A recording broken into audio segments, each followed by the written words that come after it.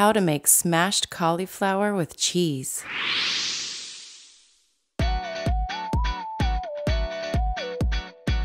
First, start with 2 tablespoons of milk.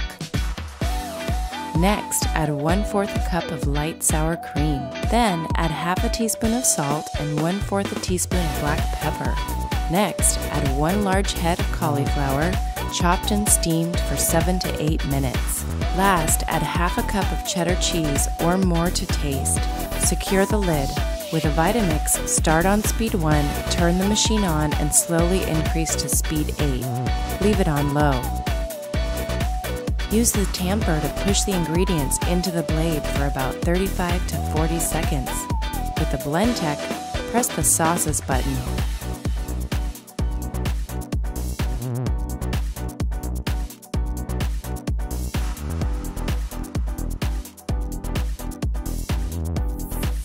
This is a healthy side dish the whole family will enjoy.